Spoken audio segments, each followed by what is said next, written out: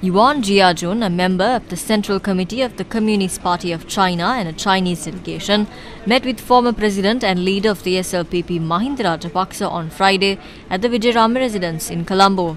SLPP MP Namal Rajapaksa posted on Facebook that the representatives of the Chinese Communist Party visited Sri Lanka with the aim of developing mutual relations and to meet former President Mahinda Rajapaksa. Namal Rajapaksa recalled that every time some world powers stood against Sri Lanka, countries like China unconditionally provided strength to Sri Lanka, and that this bilateral friendship has remained strong and unchanged to date. Former President Mahinda Rajapaksa posted on Facebook that means to further strengthen bilateral relations between the two countries received special attention in this discussion.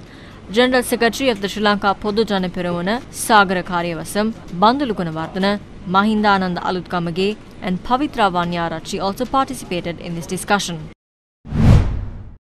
Yuan Jiajun, a member of the Central Committee of the Communist Party of China, called on opposition leader Sajith Premadasa on Thursday. The media unit of the opposition leader said that political, social and economic matters of mutual interest were discussed at the meeting.